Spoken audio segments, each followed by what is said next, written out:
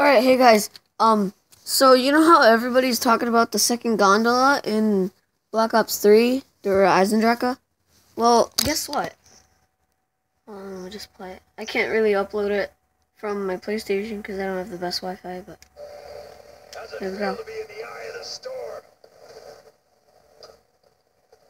You just have to hit it a certain amount of times, I think.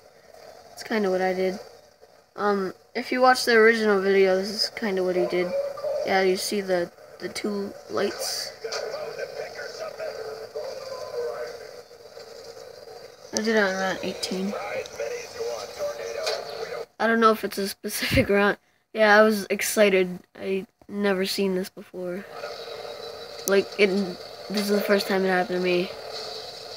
I got the Dread Armada. I didn't have time to pick it up, and I kind of went down. Yeah, I got trapped here. And then it left, so I was kind of mad. But that's freaking awesome. I think I figured it out. You have to, what's it called? You just have to buy it a certain amount of times or something. I think that's what I did. It should happen to you if you do it right. Just buy it a certain amount of times. However you want, whenever you want.